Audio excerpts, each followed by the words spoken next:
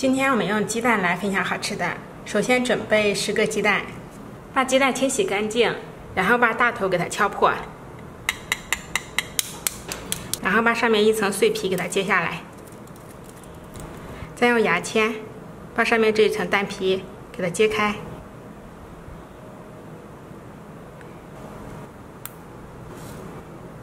10个鸡蛋，我们加入大概是2克食用碱，把它充分搅拌均匀，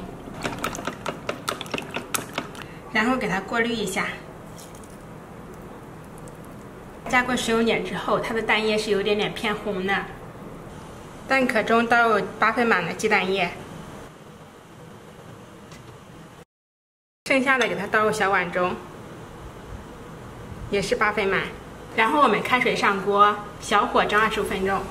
蒸的时候一定要小火蒸，而且锅盖一定不要盖严。现在已经蒸好了，我们给它剥下皮，像跳跳球一样，非常的 Q 弹。蒸好之后有一种淡蓝色。全部剥好之后，我们把它给切成片。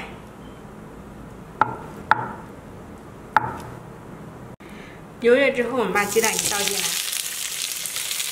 然后给它煎到2面微黄。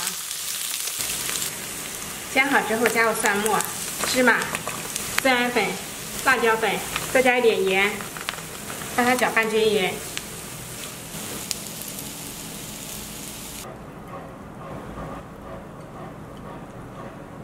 鸡蛋这样做也叫做实蛋，口感筋道 Q 弹，是一种烧烤。